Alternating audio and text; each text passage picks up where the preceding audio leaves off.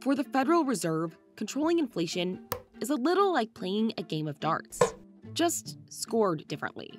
It uses its tools to aim for that bullseye, which in this case is 2%. 2% inflation target. 2% target. And just like with darts, the Fed doesn't always hit the center.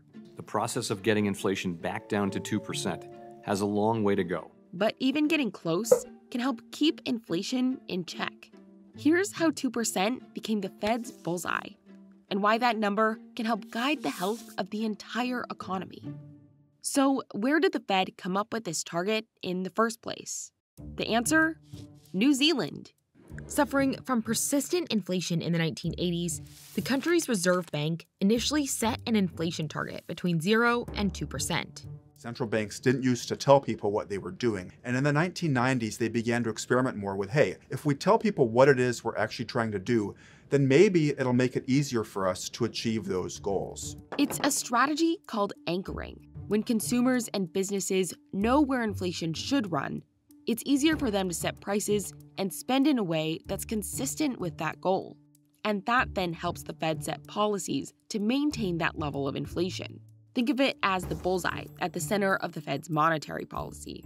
If you think prices are going to be higher in a year, you'll demand higher wages now. So there can be a self-fulfilling element to inflation expectations. Though targeting has been in the Fed's conversation for decades, the U.S. only officially adopted inflation targeting in 2012, when the Fed was chaired by Ben Bernanke. Clearly communicating to the public this 2% goal for inflation over the longer run should help foster price stability and moderate long-term interest rates, and will enhance the committee's ability to promote maximum employment in the face of significant economic disturbances. So what's so special about the number 2?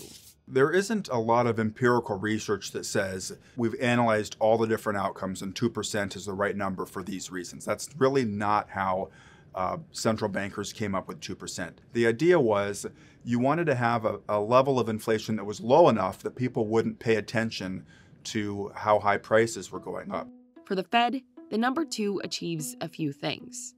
For starters, it's not so low that the economy risks deflation, which is when prices fall and can lead to lower wages and higher unemployment.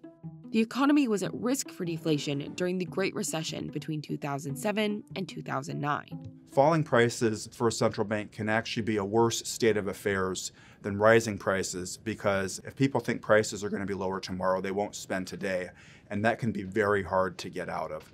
Lower inflation also reduces the Fed's ability to lower interest rates, because rates tend to move together with inflation. If you have a 0% target, you'll probably have lower interest rates, and the concern would be you'd have less room to stimulate the economy when you go into a recession. But 2% is also thought of as not too high. High inflation can weaken consumers' spending power. And the concern would be that inflation might actually creep too high, and then you'd get into a world of self-sustaining price increases where higher prices feed on themselves. And that's a cycle the Fed doesn't want to find itself in. The Fed wants inflation to hit as close to 2% as it can over time to maintain a healthy economy. But sometimes it misses. Through the 2010s, some economists were concerned that inflation was consistently running too low.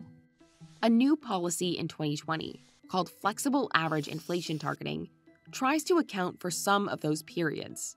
Rather than always aiming for the bullseye, the Fed tries to set policy to balance out periods of lower inflation with periods of slightly higher inflation, with the goal of averaging out at 2% over time. The worry was that the anchor on inflation expectations was actually drifting too low.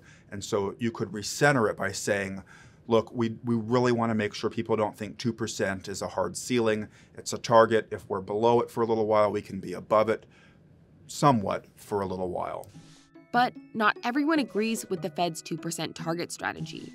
One concern is that monetary policy is imprecise. Monetary policy is a blunt instrument. This is more like going to see a barber than having a surgery. Some also argue that a higher rate of inflation leaves more room for the Fed to adjust interest rates to avoid a recession. Whether or not inflation targeting is actually effective is difficult to measure. Inflation did settle for a time after the policy was implemented in New Zealand in the 90s, in conjunction with a number of other measures. and it's still relatively new in the U.S. As we've discovered, there are shocks that can hit the economy, and it's difficult to judge in real time, I think, whether this is the right strategy. Currently, the Fed reviews the framework of its monetary policy every 5 years. The idea that the Fed would make some kind of change to its inflation target in the next couple of years seems like a big stretch. But they could debate at the margins. Are there different nuances that our formal strategy document hasn't captured? And those are the sorts of things that you might expect to see in the deliberations around any further review of the framework. But for now, 2% remains the bullseye it will keep aiming for.